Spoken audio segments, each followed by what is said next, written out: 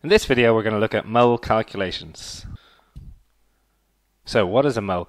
A mole is a chemical unit for the amount of a certain substance, any substance that is, and essentially it's just a number. It's what we call Avogadro's number.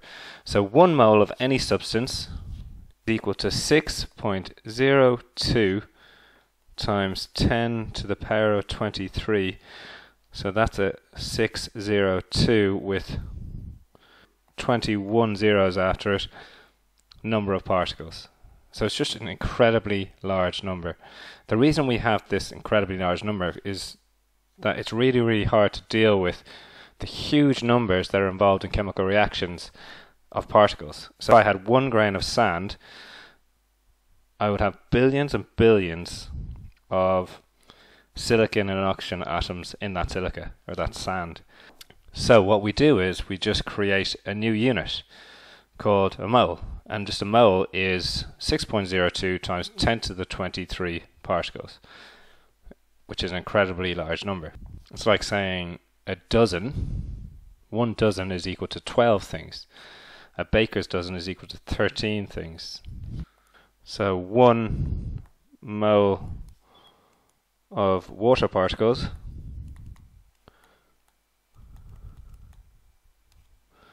equals 6.02 by 10 to the 23 water molecules.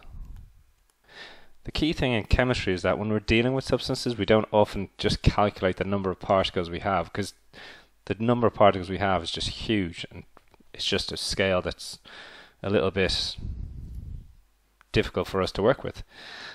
So what we do is we create a new scale. We call that the mole. There's ways of working out how we calculate a mole of substances. For example, relative atomic mass, which is a definition I looked at in the isotopes video, deals with the average mass of an atom, and it just takes into account all of its isotopes, and I'll look at that now. So the definition for relative atomic mass is that it's the average mass of the isotopes of an element, taking their abundances into account relative to 1/12 the mass of carbon-12 atom.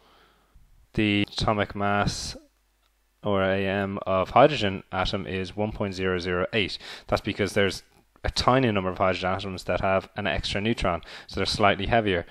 The relative atomic mass of lithium is 6.941. Relative atomic mass of boron is 10.81.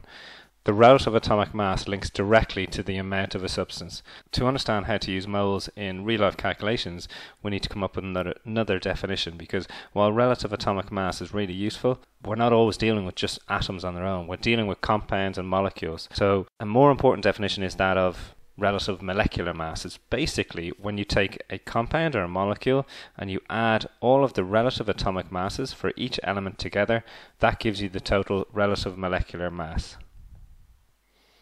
Relative molecular mass, or also known as MR, is the sum of the relative atomic mass of each element in a compound. Technically, as all elements aren't molecules, we can say that this is also known as the relative formula mass, but we don't need to worry about that.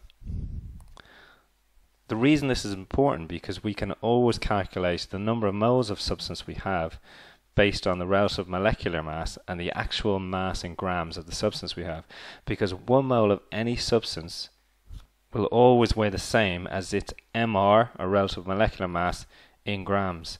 So that means 1 mole of H2O equals, well, the MR of H2O, the relative molecular mass, is 2 hydrogens plus oxygen is 18 grams.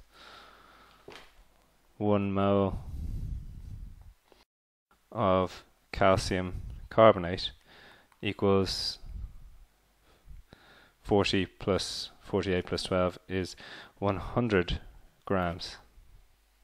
So we can now create a formula for working out the moles of a substance.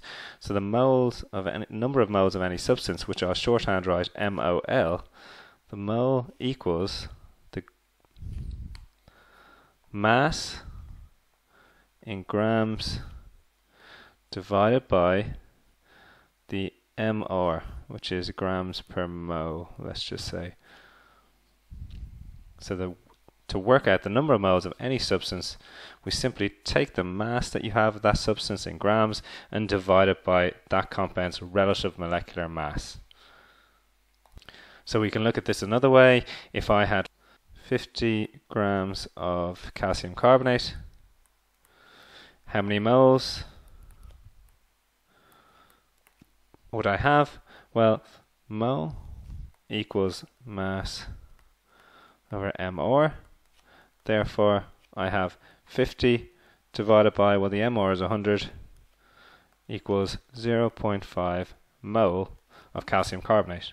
If I really wanted to, then I could then see, well, how many particles of calcium carbonate do I have? Well, I've got 0.5 by 6.02 times 10 to the 23 particles, which is 3.01 by 10 to the 23 particles of calcium carbonate. But I'm not really worried about it that often. We usually just deal with working out the number of moles of a substance.